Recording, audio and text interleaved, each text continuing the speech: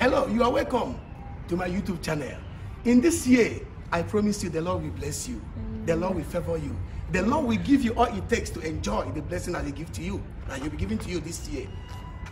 But I want to say this, always remember that the life of man does not consist on the abundance of things he or she possesses.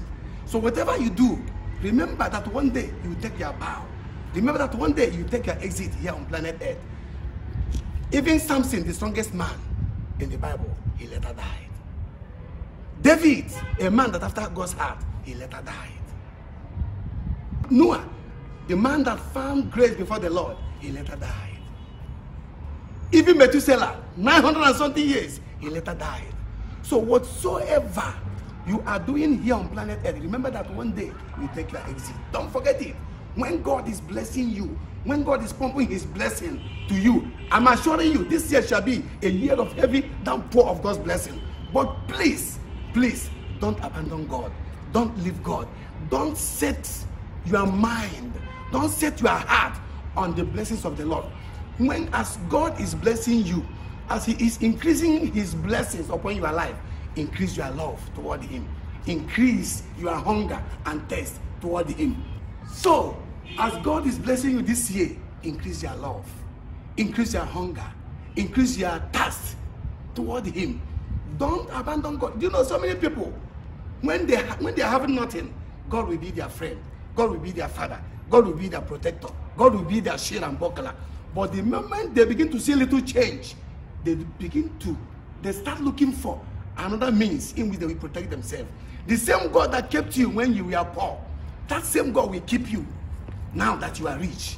So I am just sounding warning. In this very year, I'm assuring you, I don't take an oath, otherwise I would have sworn that God, I mean Jehovah El Shaddai, Jehovah Sikenu, Jehovah Rofeka, our God who is rich in mercy, He will bless you. But my fear is this: are you going to abandon Him? Are you going to look for other God? Or other gods rather? Are you going to change from who you are? My prayer is this: may God never give you that which will take you away from Him. May the Almighty God never bless you with the blessing that after blessing you, you will be nowhere to be found by Him. So get set to enjoy God's blessings. Is it car? Is it houses? Is it land? Is it wife? Is it husband? Get set. But while you are writing what you want God to do for you this year, my friend and my brother and my sister, also write and promise God what you will do for Him in this very year. Enter into agreement. Enter into covenant with God. I'm set to embrace God's blessings this year. I'm very, very set. In fact, let me just tell you, the blessing has started coming. The blessing has started flowing.